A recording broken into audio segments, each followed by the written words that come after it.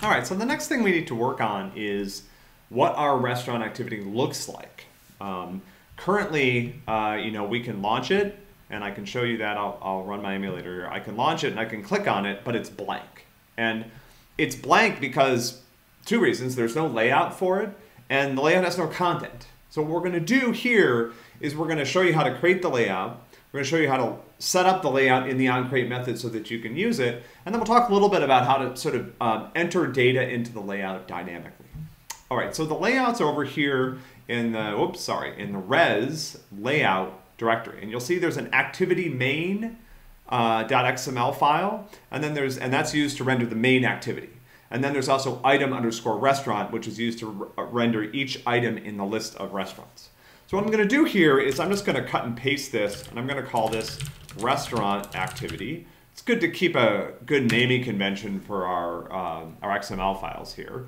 I do want to add this to my project. It's important to check this in with the rest of your code. If you don't, things won't work when we try to grade it. So I'm going to hit add.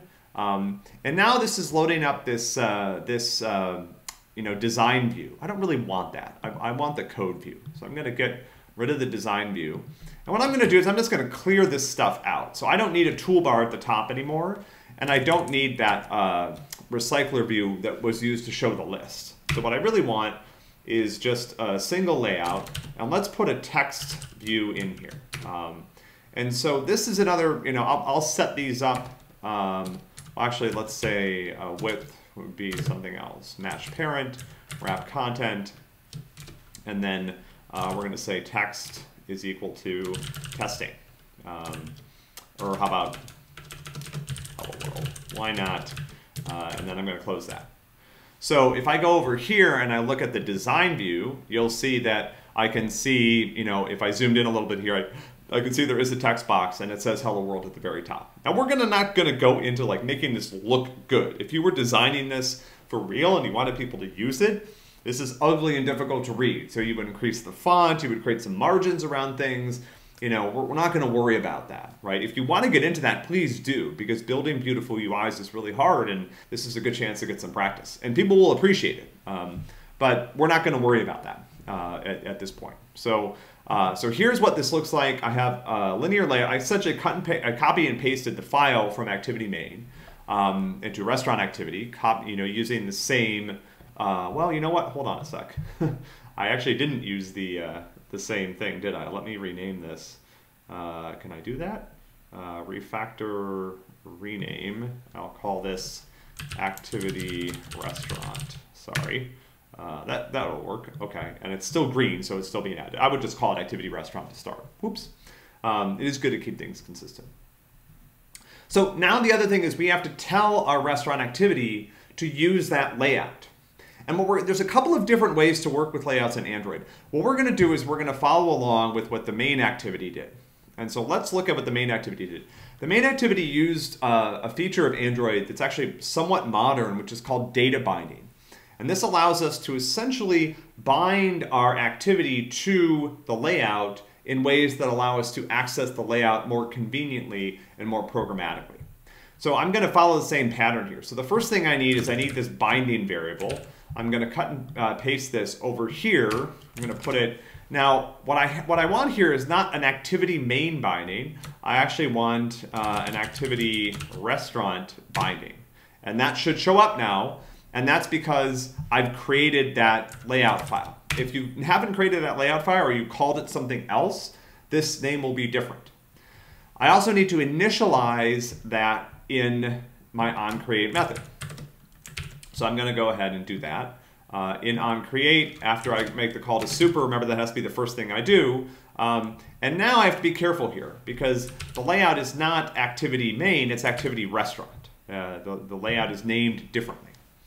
Okay, so I'm going to go ahead and save this and I'm going to run the app again. And now what I expect to happen is when I click on the restaurant, I should see this layout. I'm not expecting, let me get rid of this comment because this is, the comment is confusing. I'm not expecting to see any particularly interesting information, but I should see that hello world text that I added to the layout, right, if I've done things properly. Let's see if I have. There it is. Cool. Okay, So that's a good start. But here's the thing. When you actually get this to work, you're going to have to populate your layout with information about the restaurant. We're going to talk next about how to get information about the restaurant from one place to another. And that's actually one of the trickier parts of this particular test case. We're not going to walk you right to that, but we're going to help you understand what you need to do. But for now, let's look at how we might, in the onCreate method, change the text of this particular text view. So normally with the text view, we don't initialize the text, right? We set it programmatically. So what I'm going to do now is I'm going to go ahead, so now this text view has no default text. By the way, let me show you something. I should have shown you this earlier, right? I forgot. When you are working and you have the emulator running, if you hit this button called Apply Code Changes, that will typically allow you to update the emulator faster, right? This will sort of apply the code changes to the emulator.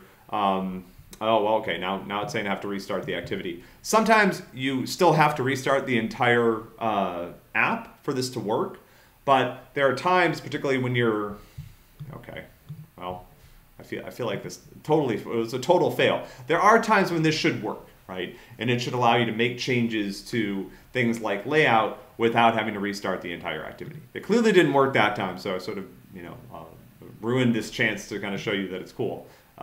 Okay, so now when I open it up, it's blank again. And that's because I took out that default text from activity_restaurant.xml.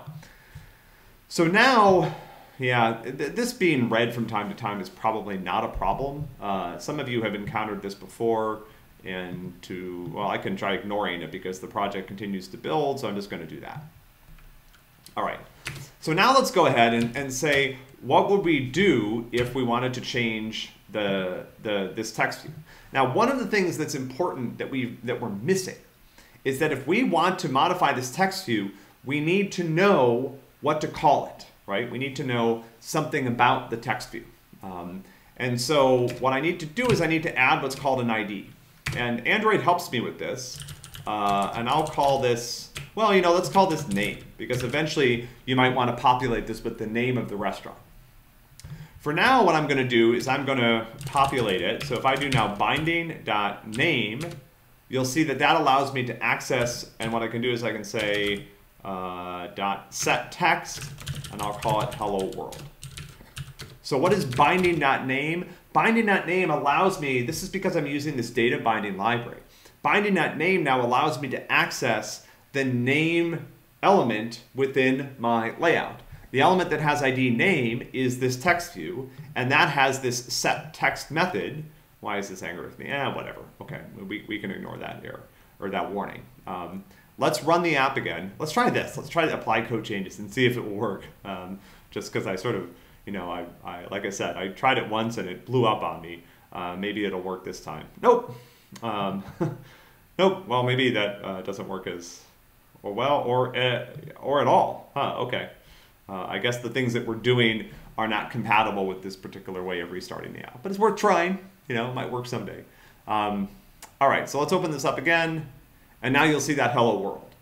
And what's important, so it's like, okay, well, we just changed from one way of doing hello world to another, but what's important here is that this is now being done programmatically. So you can modify this to be whatever you want. And eventually what we're going to do is we're going to modify it to use information that will be passed to this activity. So you might wonder, like, how do I do this? Am I going to create a separate one of these activities for every single restaurant? No, what you're going to do is you're going to pass information about the restaurant in a way that this activity can retrieve it. It's then going to load the information about the restaurant and use that to populate the display. Okay, so at this point, you have, I don't expect either one of these test cases to pass, but there are some good things that are happening, right? One good thing is that I'm starting the activity when the restaurant is clicked. The second good thing is that I have a layout attached to it, and I can add text fields and things like this. So I basically have a starter for my layout. And these are the building blocks that you're going to continue to work on in order to finish this particular set of test cases.